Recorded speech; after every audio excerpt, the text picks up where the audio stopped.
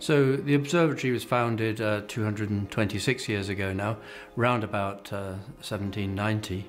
We always say 1789 to 91, so that's the good average. It was founded by an archbishop, interestingly enough, namely Archbishop Robinson. And Robinson was the great builder, if you like, of Armagh, though he had to destroy a lot to build a lot, I suppose.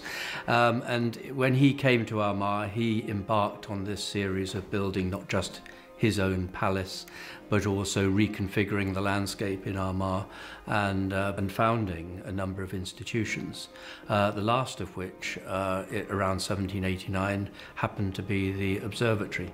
And it's very interesting to ask, or maybe speculate a little, as to why an archbishop would be so interested in astronomy as to found an observatory. William Herschel became the most famous astronomer of the 18th century with his discovery of Uranus in 1781.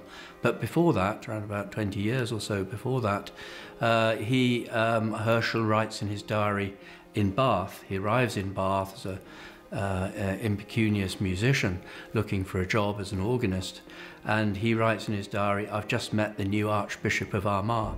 And so it's almost impossible to imagine, with all those connections, that the Archbishop wouldn't have been influenced, for example, by the transit of Mercury in 1782 or Herschel's discovery of Uranus in 1781, leading him ultimately to found an observatory in 1789.